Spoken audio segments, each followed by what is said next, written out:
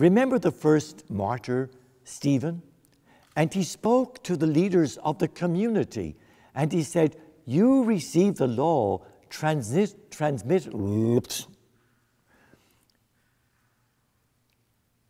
Remember the words of the first martyr in the church, Stephen.